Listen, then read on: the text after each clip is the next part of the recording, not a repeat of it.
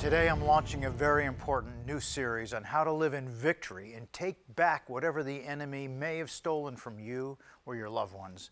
John 10:10 says the devil comes to steal, kill, and destroy. God's blessings from all of our lives, and perhaps you've experienced this.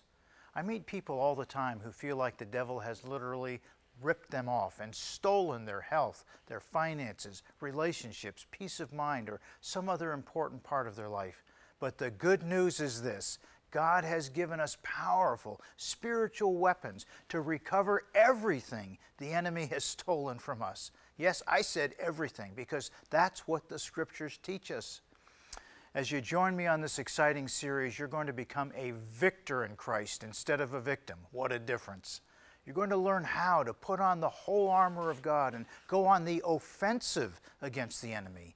You'll be able to invade the enemy's territory and never again question the authority you've been given as a child of God. So get ready for a life-changing journey through God's Word. My friend, your whole life, I believe, is going to change as you pick up your weapons of spiritual warfare and you declare war on the devil in Jesus' mighty name. We're going to continue this series in the days to come. There are a few things I want to ask you to do to get the maximum benefit. It's going to help you if you have your Bible at hand, along with a notebook or a journal of some kind, so you can write down some notes or some of your personal thoughts. I also encourage you to browse through the many spiritual resources available on this website. We've designed them to help you grow in the Lord and to find a greater level of victory than you've ever experienced before.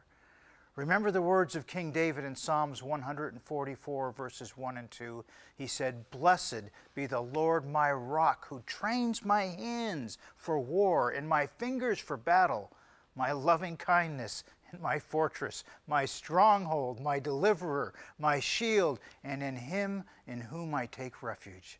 Yes, the Lord is your fortress. He's your stronghold, your deliverer. Whatever you may be going through today, take refuge in Him.